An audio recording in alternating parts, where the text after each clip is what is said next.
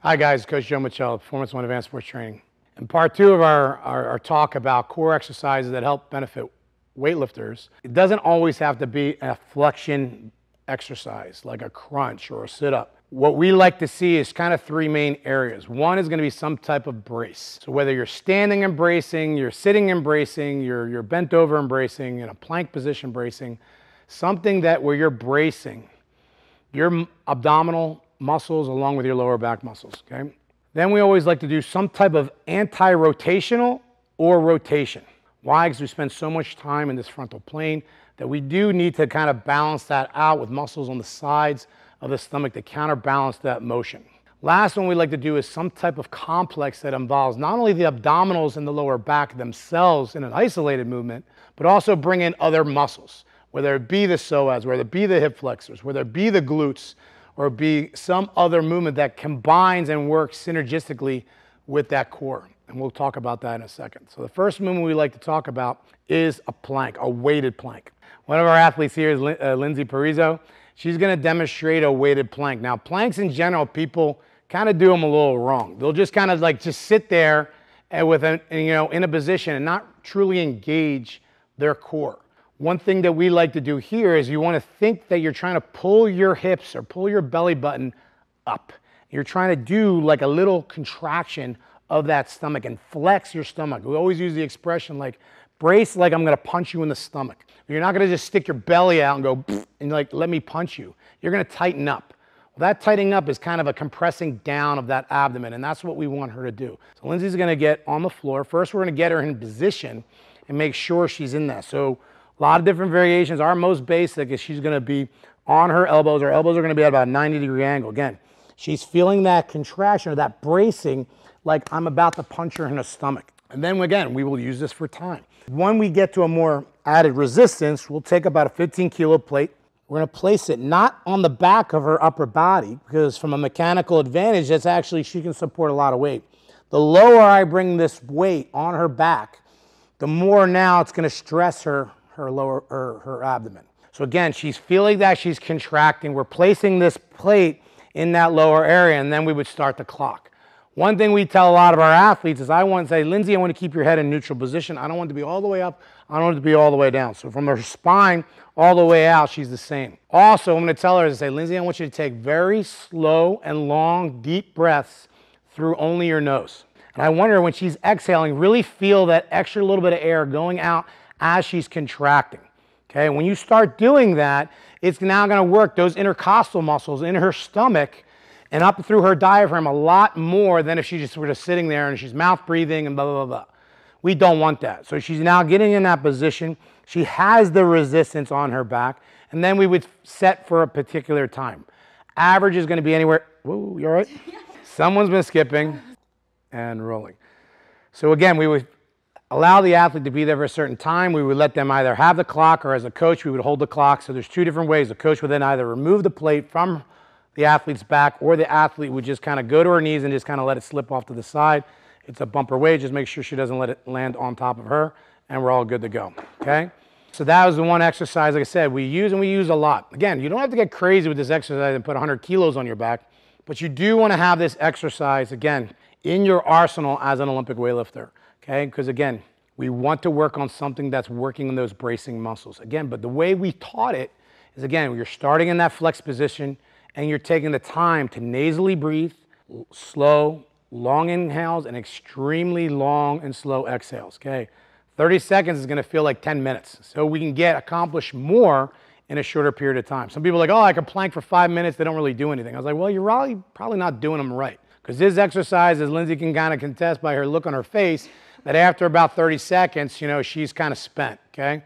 Somebody's got to work on their abs. No, I'm just kidding. We'll talk about that later.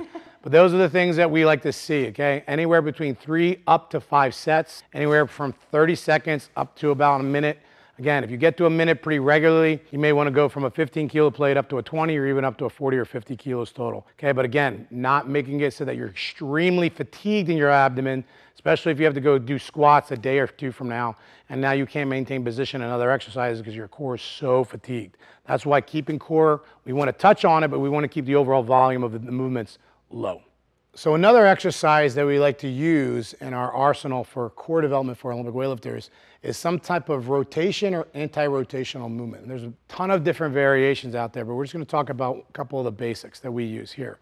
Okay, one of them is going to be an isometric hold in a perpendicular fashion with some type of band. You could use a cable that we have over here, but we like to try to pick a band. And it could be anywhere from an easy band up to very intense, okay, band. That could be anywhere between 50 to 80 pounds worth of resistance. The keys are the same and very similar to how we showed in our planking position, that it's a brace, okay? And we're just picking a different angle of that brace.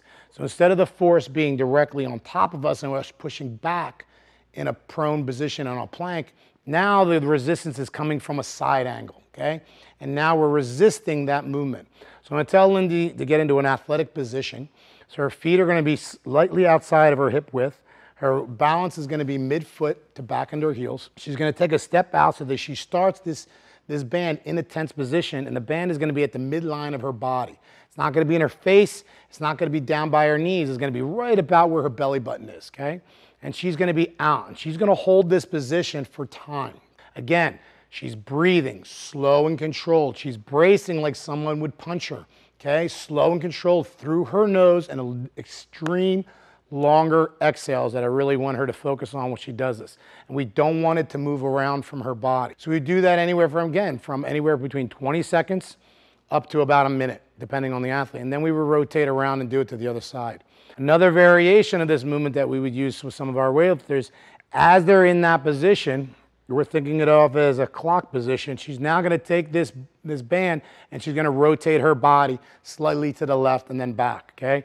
Now by adding that rotation, we're working those muscles a little bit different, okay?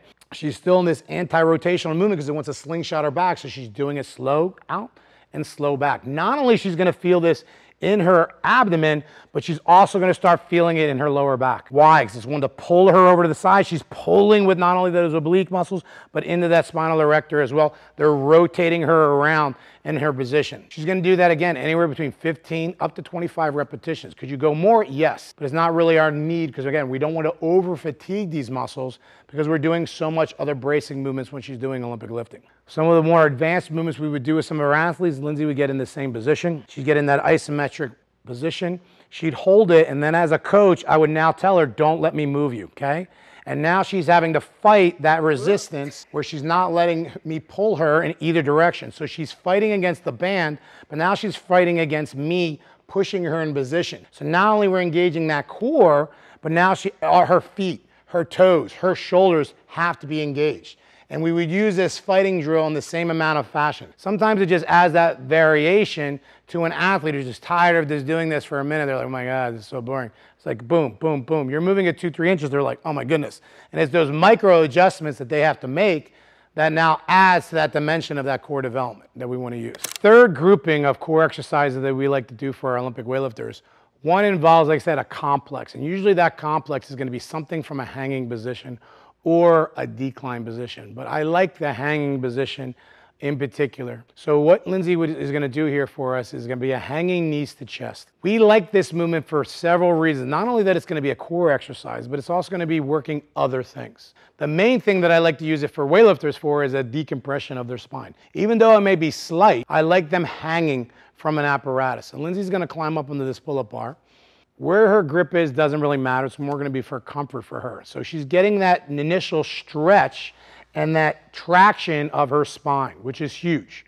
I think especially after heavy squat days or heavy pull days, I want to see that.